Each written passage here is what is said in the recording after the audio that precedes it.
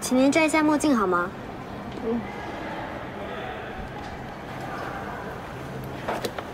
您要去哪里？伦敦。有要托运的行李吗？有。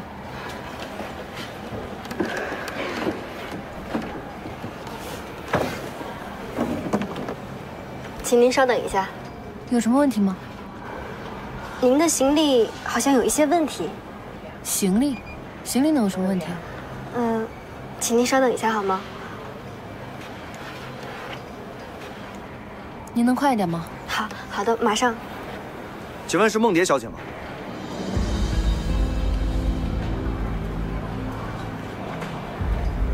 请跟我们走一趟。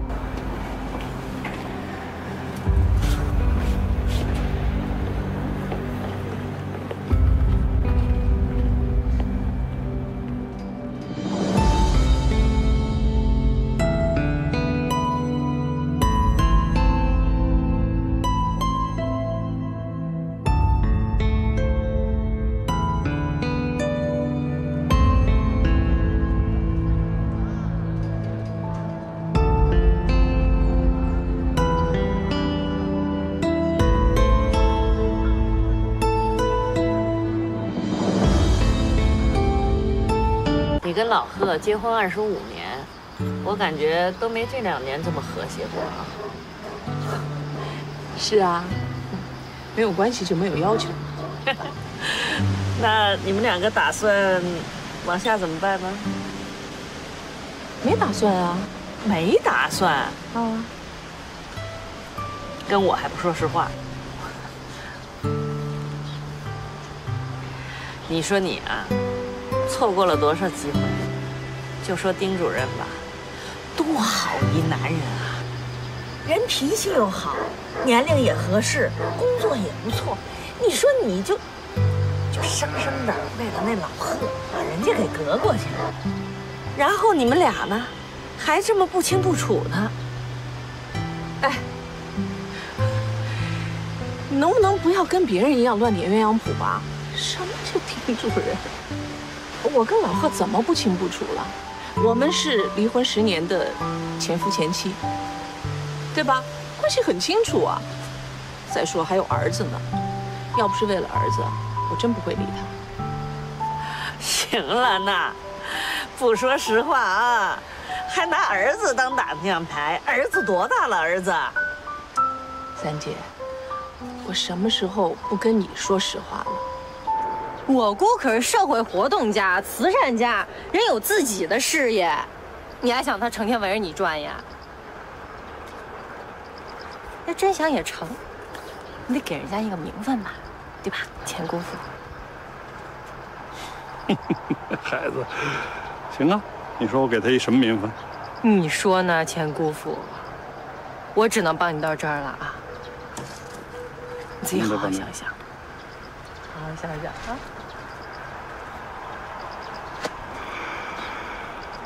行，我把那钱字给他去了。我告诉你心里话，现在的我呀，就觉得不想再折腾了，清清静静、安安稳稳的，多好啊！正是因为没有夫妻的关系了，所以对对方也不会有过多的要求，但是还可以彼此关心，这种状态有什么不好？我觉得这也是现阶段我最需要的，对我也是最好的。是对你最好的。你是这么想的，那人老贺呢？他有什么想法？我需要在意他的想法吗？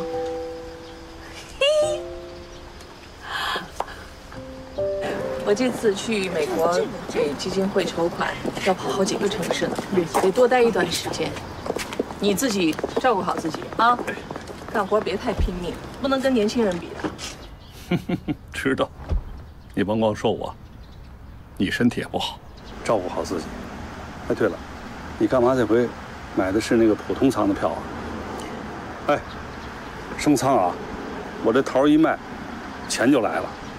你这来回这头等舱的票我包了。怎么样？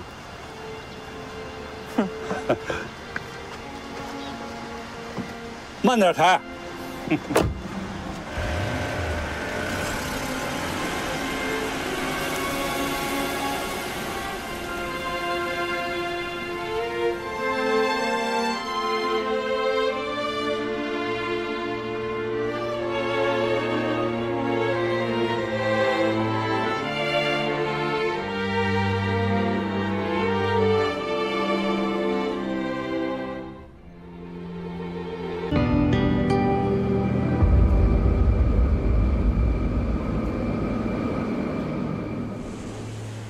我跟你说啊，咱这个月的业绩相当不错，我打算给自己放1个月的假。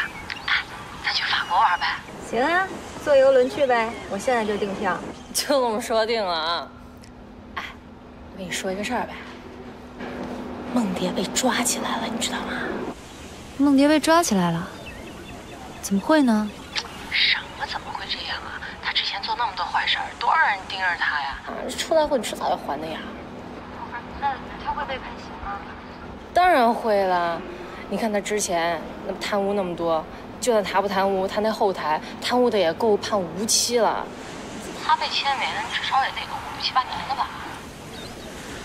我还是挺难过的。哎，我懂你。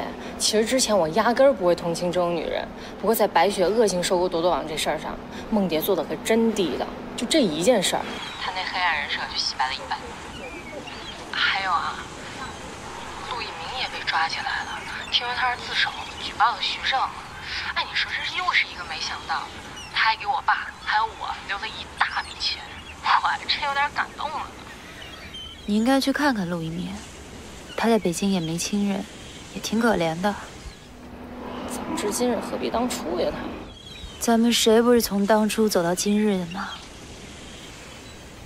朵朵，你收到我的邮件时，我已身陷囹圄。这是我最怕的噩梦，却真的来了。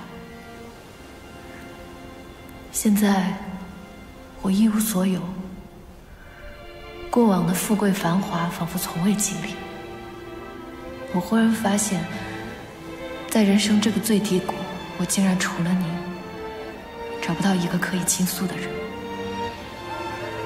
如果人生可以重来，朵朵，我会像你一样，做一个靠自己能力打拼的人。我们从小就互为对手，这场人生半程马拉松，你是赢家。这些日子，我失眠，睡不着，终于睡了，又做了许多梦。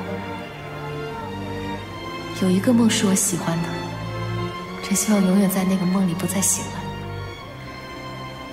那时候，我们读小学，每天放学后跑到海边，在海滩上跑啊跑，好像永远不会长大，人生永远那么灿烂。